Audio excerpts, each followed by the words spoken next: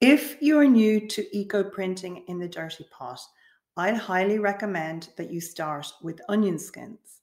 And what I'm wearing is a lamb's wool top and a silk scarf, both printed with onion skins. Other vegetation that I have found gives very good results, and it really doesn't matter which part of the world you live in. Rose leaves are fantastic, blackberry leaves, and raspberry leaves.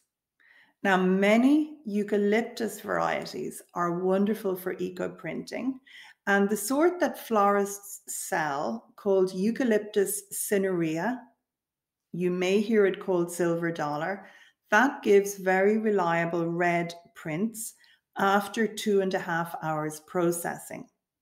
There are many other eucalyptus varieties that give spectacularly good prints. So if you have access to any eucalyptus leaves where you live, you can also try printing with them. And once you've had some successful eco-printing experiences working without traditional powdered mordants in the dirty pot, of course there are other leaves to try. But the important thing at the very beginning, I think, is for you to have success.